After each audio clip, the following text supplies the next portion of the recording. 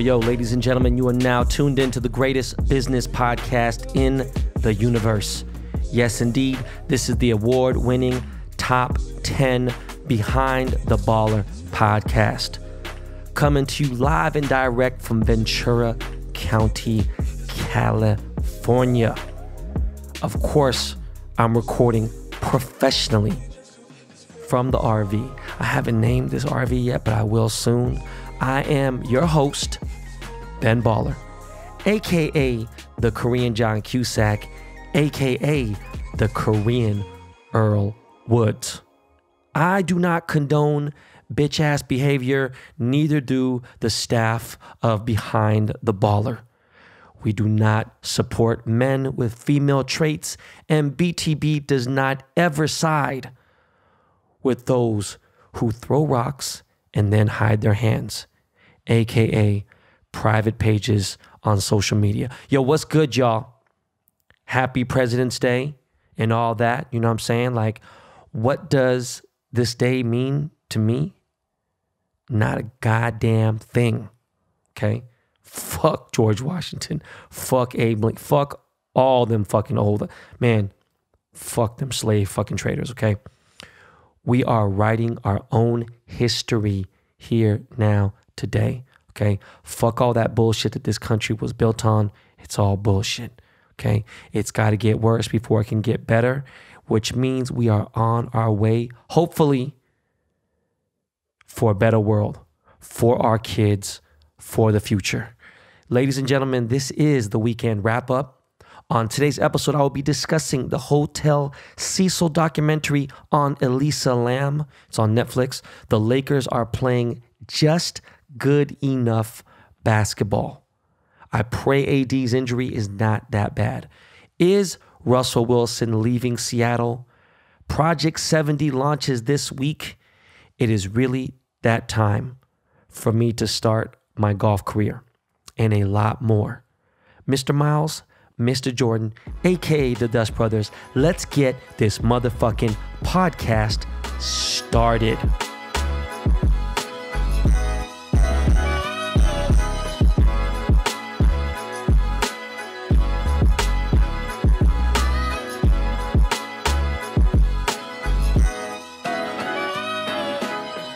By the way, today's episode is dedicated to one of my youngins, Bam, from Cocky Riders.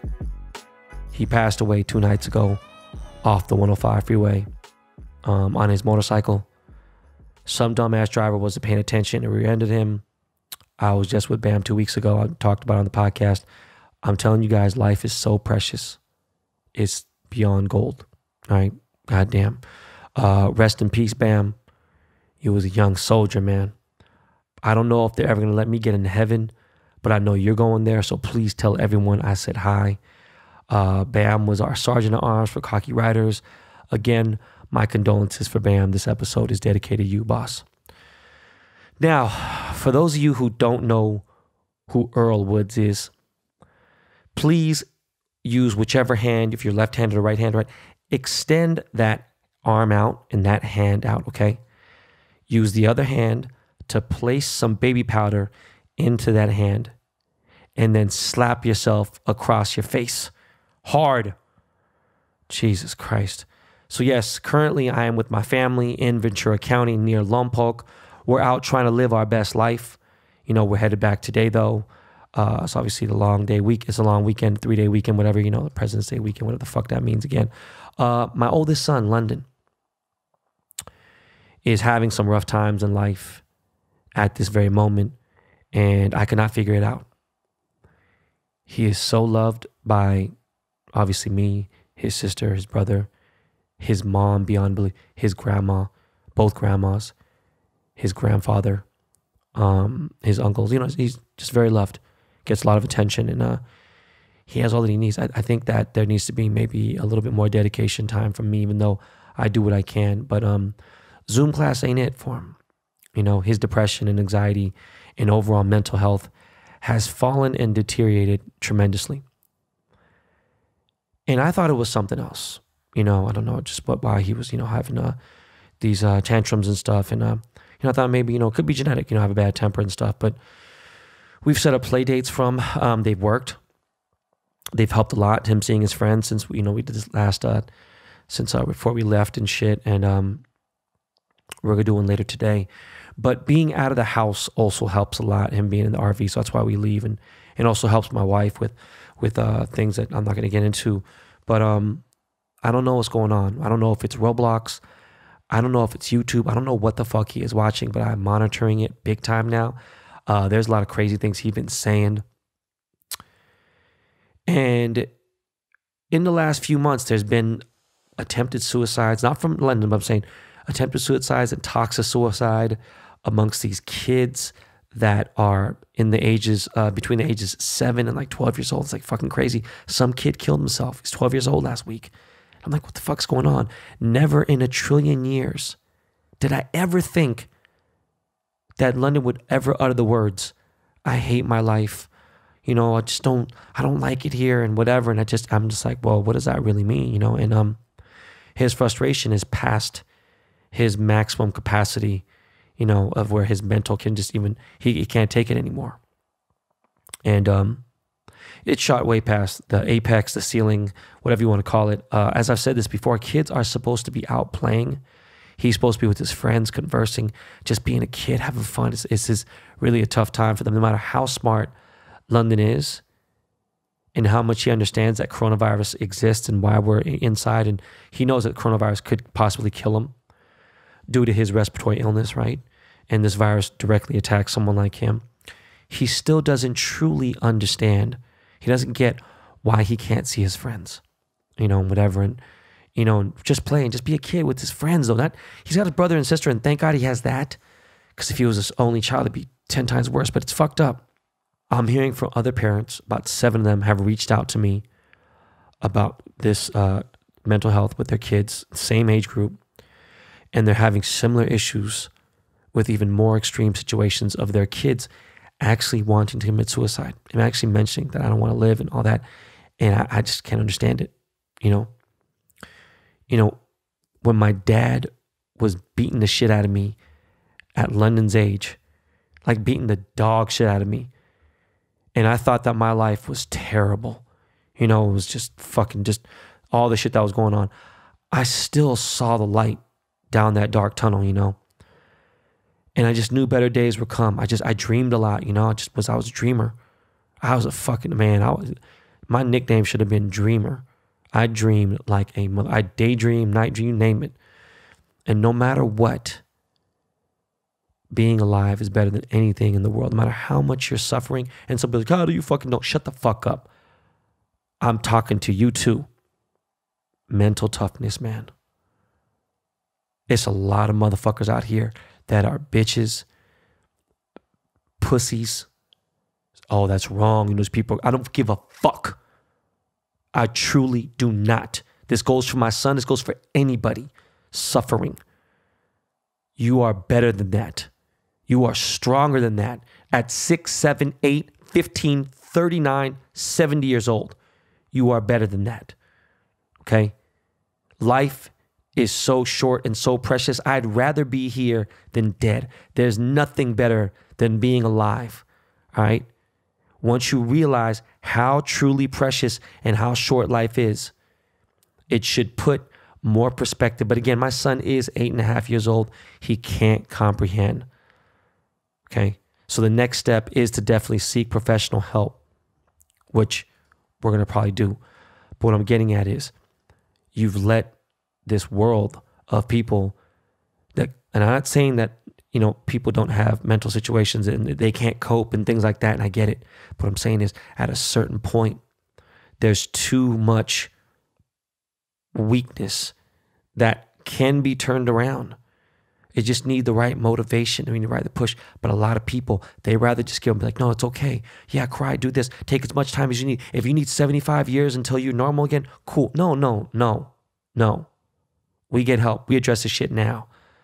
And if that's, I don't even know what the fucking, if it's tone deaf, if it's whatever the fuck you guys want to say, look, man, I don't want anybody to ever tell me how the fuck to raise my kids, right?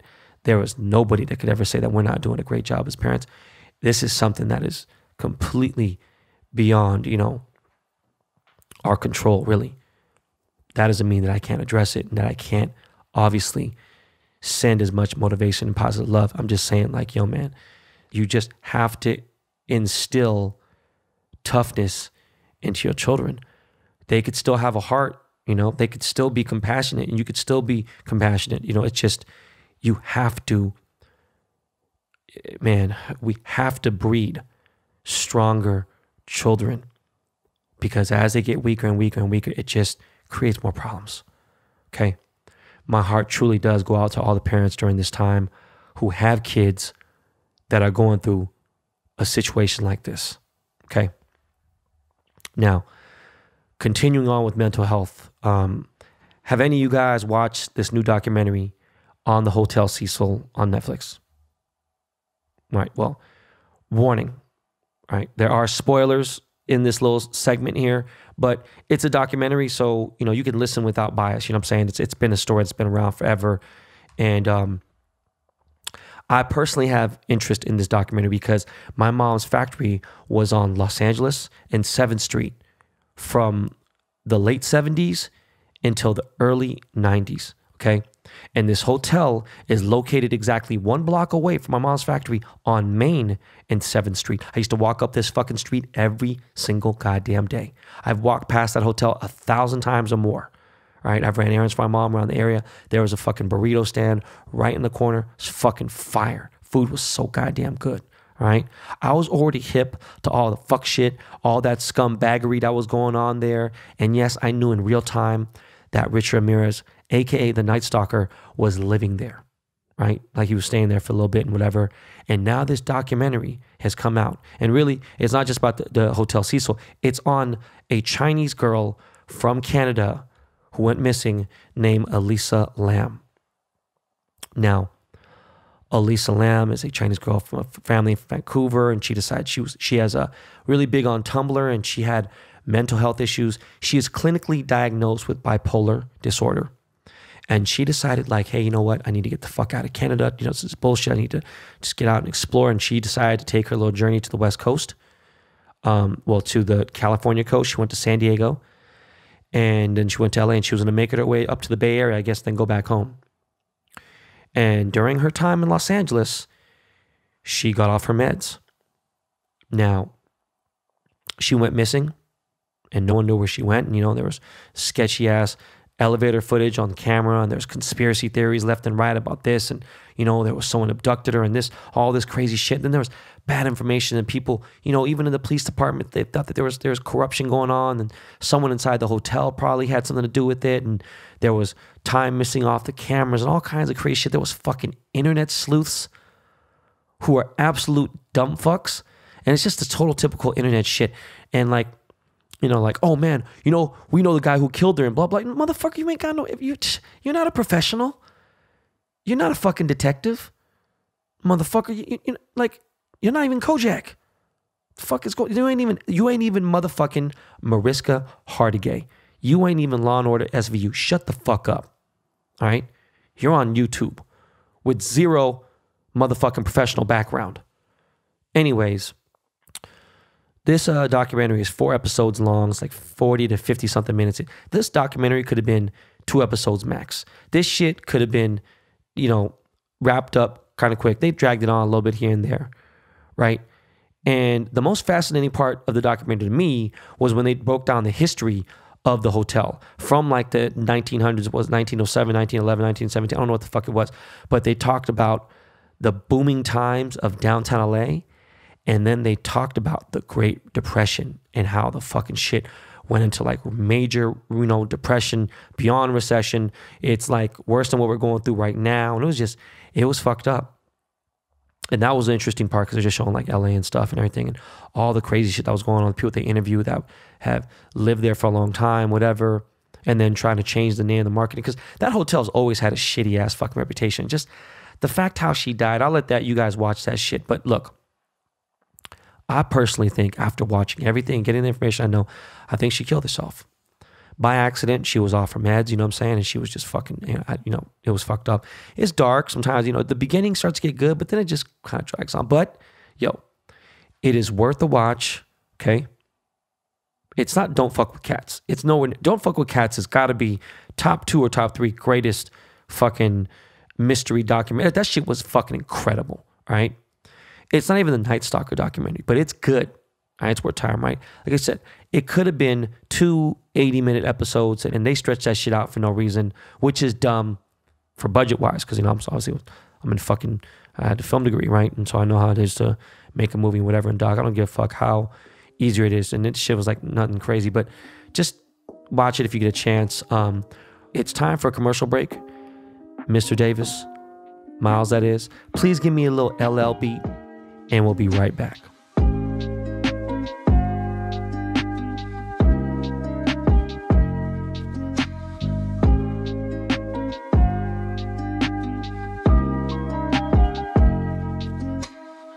Men across America love Tommy John underwear because they keep everything in place.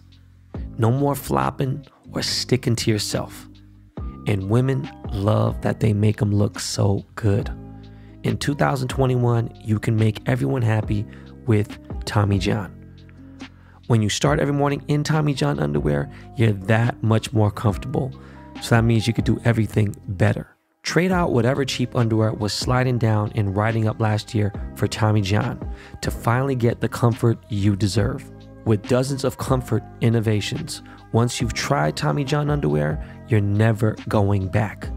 That's why Tommy John doesn't have customers. They have fanatics. What kind of innovations? Try breathable, lightweight, moisture-wicking fabric with 4 times the stretch of the competing brands, so it moves with you. Tommy John underwear comes with a non-rolling waistband for the perfect fit. The legs never ride up, and each of Tommy John's 13 million pairs of underwear sold are covered by a no wedgie guarantee. I rock Tommy John, and you should too. Plus, there's no risk with Tommy John's best pair you'll ever wear, or its free guarantee. Try Tommy John today, and if you don't love them, they're free. Go to TommyJohn.com/baller and save 15% on your first order. Go right now. Save 15% right now at TommyJohn.com/baller. That's TommyJohn.com/baller to save 15% on your first order. See site for details. All right, guys, we're back. And Project 70 is dropping this Wednesday, the 17th. Okay? Wednesday morning, the 17th. And again, I am leading the project with card number 1. Obviously, my first card is a Dodger player, and he is a current player. That's the lovely thing about this, is that there's current players. It's not like Project 2020 where Mike Trout was the only person that was current. It is anyone the fuck we want to choose, as long as we use one of the 70 years of Topps templates and stuff. And as the thing goes on, I'm kind of like, I feel like I'm going to, see what you guys think about this first card, and then kind of, some cards would be crazy, some cards would be, none of my shit is all matchy-matchy. My shit is all over the motherfucking place. The only consistency I have is that I get paid and that I do the motherfucking right thing. Okay, other than that, creative-wise, I'm all over the place.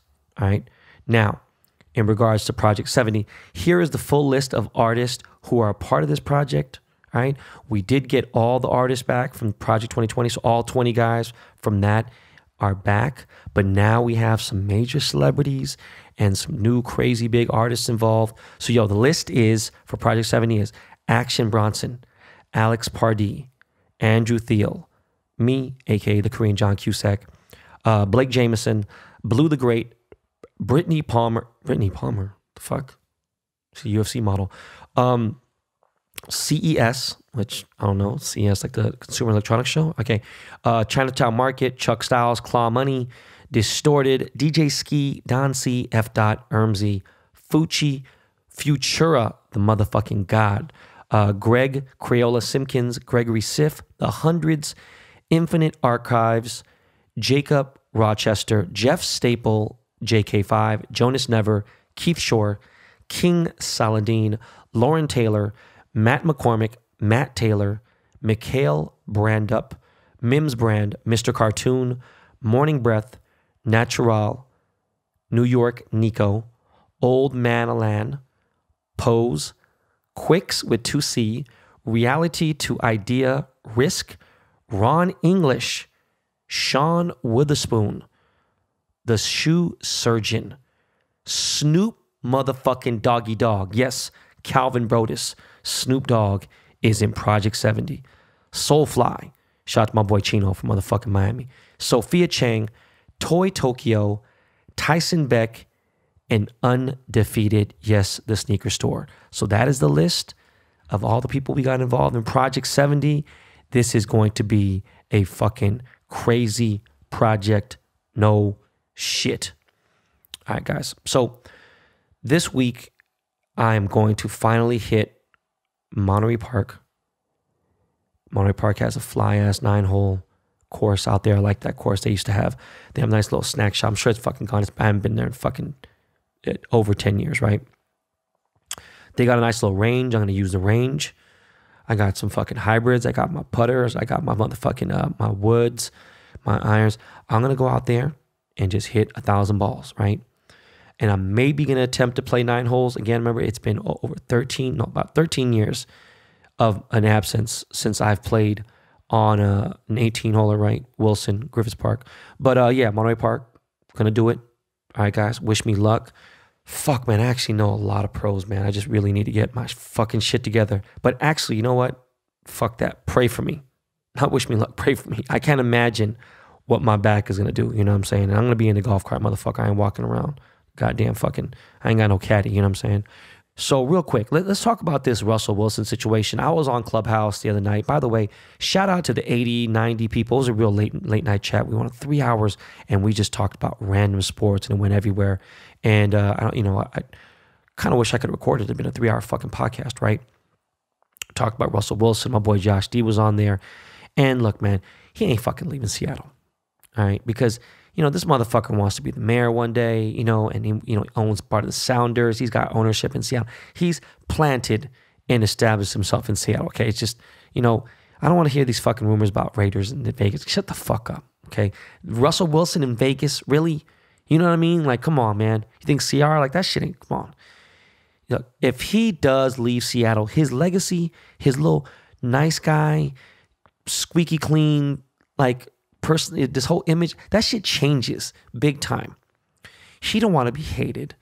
You know what I mean? And I get that he's been sacked 500 times or close to that, but bro, yes, this is time for you to talk out loud. Be different. Like, yo, make that shit known. Fuck that. Talk that shit. Stop being so motherfucking humble sometimes and talk your shit. Make the front office protect you, bro. Okay? We need to invest in an O-line, an A1 offensive line. Okay? And stop doing fucking dumb ass shit like giving Greg washed up Olsen an 8-figure salary when this motherfucker was trash. I wasn't a fucking fan of his when he was fucking under what's fuck Dick's name? Cam Newton. All right. We already had 2 awesome tight ends in Hollister and fucking Disley. I know Hollister's a free agent. We fucking re-signed Hollister. What's the dude from Philly we're trying to sign? Fuck him too. What the fuck? All right, Russ, I'm glad you got rid of your podcast. So I heard you have. Look, bro, you had no motherfucking business doing a goddamn podcast, especially during the fucking NFL season, bro. All right? This is do or die season coming up. We need to win the NFC West again. We need to show these motherfucking cocksucker Niner fans, these Rams fans, the fucking Arizona. We need to go undefeated in conference. All right? And then we need to get to the Super Bowl, period. Okay? I have a feeling that we might have to get rid of somebody big to get some of these other weapons that we need. So I'm scared, right? Like, I mean, who the fuck do we, I mean, like what? We get rid of fucking Tyler? No way we get rid of DK, you know, but and the fucking thing is Tyler's just as fucking valuable to me. He's just a smaller dude. I don't know. It's a fucked up situation. I want to think about it. But I wanted to address it. I wanted to talk about it. By the way, Clubhouse is a really great app, starting to blow up. But these guys on Clubhouse gotta fucking chill with their bios. Like, I understand you're getting jobs, but yo, the multi-level marketing schemer, Ponzi scheme, just douchebag. Like, if you have 2 pages of fucking bio, you are a fucking loser. I don't give a fuck if you, I just can't see, just, yo, man. Like, people are listing, oh, Coca-Cola this and this and this. I'm like, I don't even know if they're fucking official. People are just writing crazy shit on there. Anyways. Okay, so tomorrow is my boy Jock Peterson's last day as a full-time LA resident. Sad to see my boy go. What's crazy is, I'm going to get into that as personal shit. He's been to the snow only once in his life. So Chicago is a whole different world right now. Okay? But yo, good luck out there, Jocktober. I'll be seeing you in the Windy City, in the 312. But I'll actually be seeing you later tonight because I got some gifts for you. And I appreciate all the blessings and everything. And I don't really wish well if people leave the motherfucking Dodgers, but me and you became close friends. So, it's we're going to get you on the show again. And we'll talk that shit. Okay, my Lakers. Fuck. We are playing some sketchy ass ball, y'all. We are playing catch up bullshit ball. Right? When the obvious guys don't show up, finally that's when Kuzma decides to play some ball, right? I just don't know. I'm so like, and again, I'm just jumping into this. I kind of watched it from afar, had it on. I'm watching the games, of course, but I had to focus on the football shit. All I know is that we keep playing catch-up ball. And, we're getting the W most of the time, right? But last night, we stunk. All right, we let motherfuckers score 73 points in the first half. Like, fuck is going on? And then AD got hurt, right? And I'm praying that his Achilles isn't that bad. He's getting an MRI today. We need AD for the playoffs, period. No, we need AD to win the chip. There's no way we win without him, period. There's no way we win without him, okay? That crazy-ass dunk at the buzzer by LeBron, it looked cool, right? But I was traveling, motherfucker. All right, no, I'm not hating. I'm just saying, look, he got away with it. That shit was motherfucking traveling. All right, just anyways. But my Lakers, man, it's a weird situation, and fuck, man, the AD thing. I'm kind of at a loss of words. I was really confident talking a lot of shit last night on Clubhouse, and now I'm like, fuck. I'm sorry, 2 nights ago. We were on Clubhouse. By the way, the Dust Brothers went 6-1 with their NBA picks this weekend, so make sure you hit them up for the bet picks. They have the handicap game locked the fuck down. Miles and Jordan got this betting game on Smash. Please believe. Their Venmo is at DB Podcasts, plural, and you could follow them at DB Podcasts on Instagram. You could DM there, whatever, hit them up. They are fucking crushing that motherfucking shit. Ever since they started, they are killing it. Now, last topic of the show, because I did get into a lot of shit this weekend off fucking the podcast. Sorry, won't happen again, right? This whole mess with the Air Jordan Trophy Room ones, okay? Look, one, I get it. The Twitter sneaker community hates Marcus Jordan, and everyone took an L. He's Michael Jordan's son. They hate him, whatever. Okay, great. Okay. But everyone except his homies, I guess celebrities and influencers, took an L. Those guys got their pairs, whatever. Benjamin Kicks is my homie, but he posts the most disrespectful douchebaggery. I mean, if I was his age, fuck it, I did the same thing. But he posted pretty much, millions of dollars with the fucking kicks, So I don't even know the backstory.